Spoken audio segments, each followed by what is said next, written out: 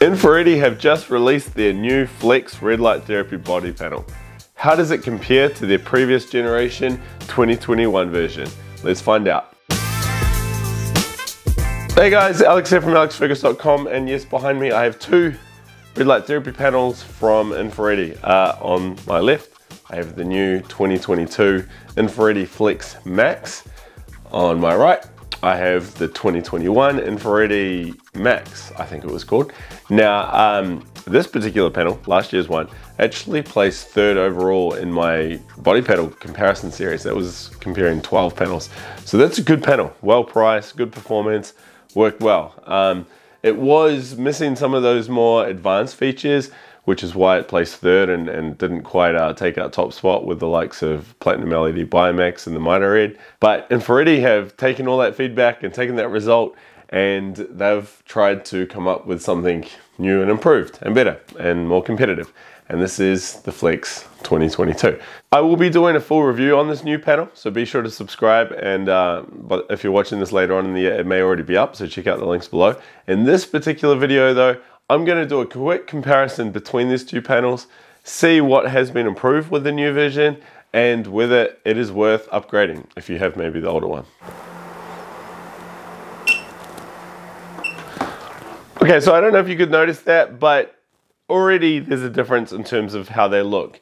From a distance, you may think, oh, they're pretty similar, aren't they? But no, this new Flex 2022 has been totally re-engineered, redesigned from the ground up. Let me just show you, it is a little bit taller.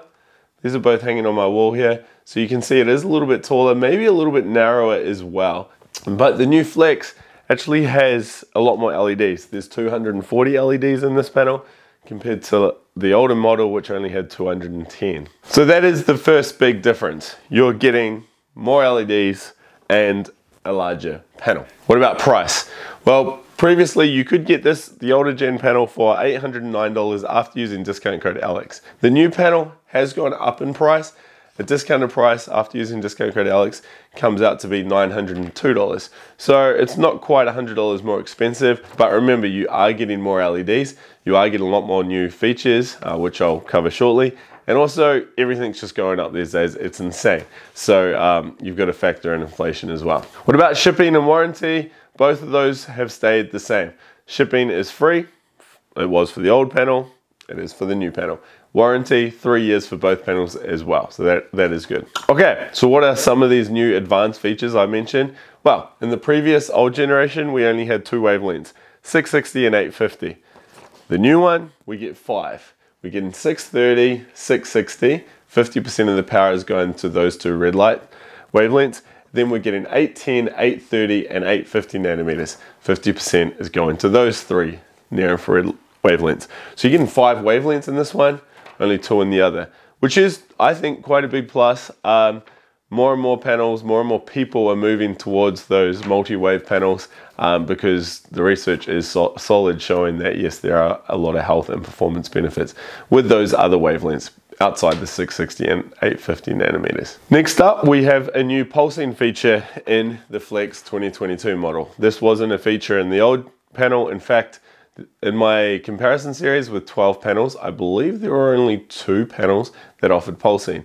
One was the Juve, and that was only pulsing at 10 Hertz with near infrared, and that was it. And the other was LightPath LED, where you could customize your pulsing rate from 1 Hertz through to 10,000, and it could be for red or near infrared or both. And that particular feature that LightPath LED has is now what's included in the Flex 2022 version. Is this a good thing? Hey, I mean, it's great, it's an option. Whether you want to use it or not, it's entirely up to you. You don't have to use it. I still have my doubts about it. It's hard to really know for sure. The cool thing is though, if you find that, look, there's a particular study showing that pulse light at this rate can help with this issue, and that's exactly your issue that you're trying to address, you can do that with this panel. You can't with the older one, right? So that's pretty neat. Remember though, there's 10,000 different frequency rates, and you've got both red light and near infrared. So there's like multiple thousands of options, thousands of variables to play with the pulsing. It's kind of mind-boggling. But yeah, that's a new feature in the new panel. Also, another new feature with the new panel is the dimmer plus mode, or dimmability or brightness control mode. We've seen this before on, well, we've seen this across a few panels. Juve had it where you can select between 100%, 75%, 50%, 25%, and Platinum LED with their Biomax range have executed it the best. They have, with their touchscreen control panel, you can raise or lower the intensity or the brightness of the light from 1% or 0% right through to 100%. And you can do that for both red light and the infrared light, which is pretty cool. And having that touchscreen control panel makes changing it quite easy. You can do nearly the same thing with this panel. You can change your brightness from 0% off, 1% all the way up to 100%. However, you have to do it for both red and near infrared. You can't have, say, near infrared at 50% and red light at 12%, which is what you could do on the Platinum. If you have red and near infrared light on this panel running, whatever the brightness is or the intensity, that's going to be applicable to both. Not that that's a big downside. I mean, this new feature is a lot better than most of the other panels out there, right? But I guess Platinum does have that slight edge in terms of customization. Now, if you're wondering, well, I want to get a panel that's got heaps of power, why do I want to drop the power back? Well, it's a good question.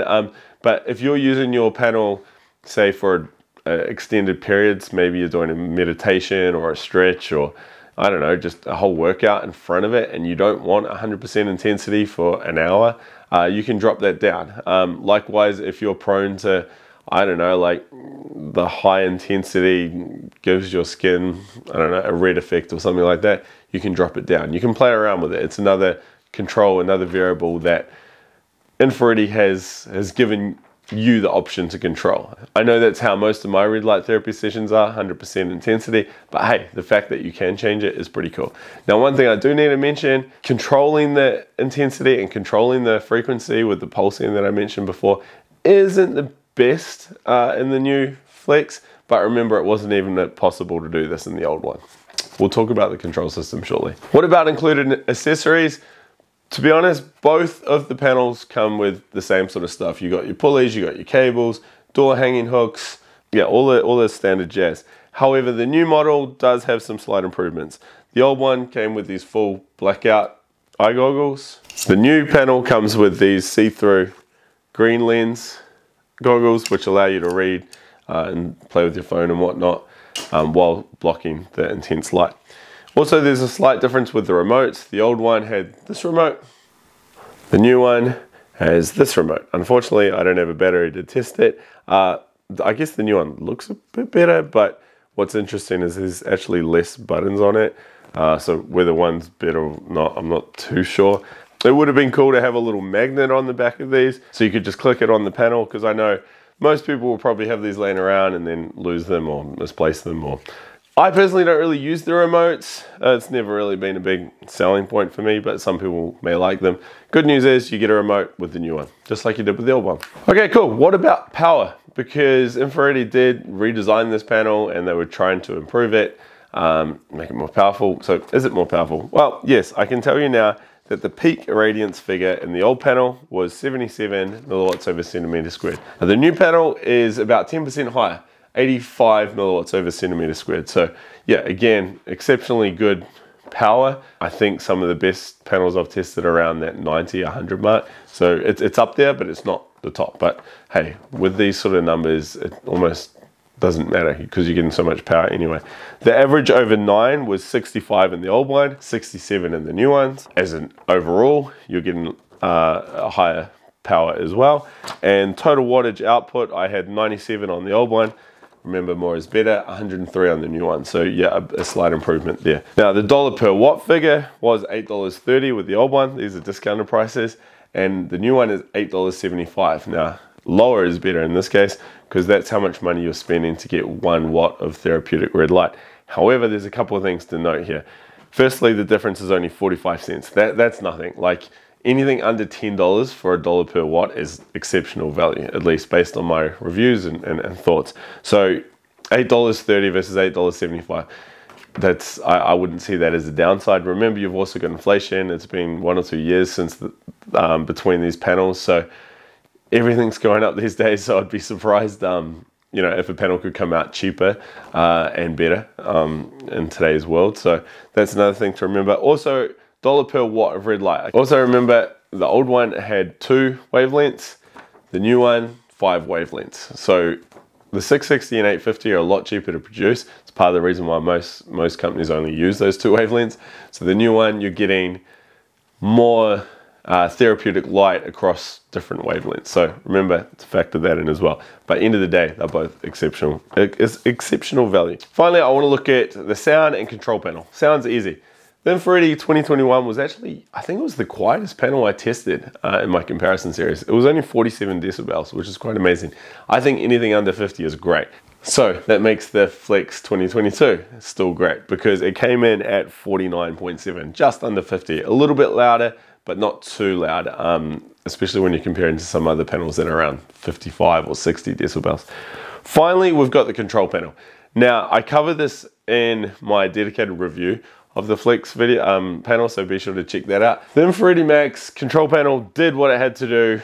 It wasn't perfect. There were a few little issues with it. I talk about that in my review of that panel and in the comparison series. The buttons weren't labeled the best, but you figure it out. It all makes sense. There's a good manual that comes with it. It's not too confusing.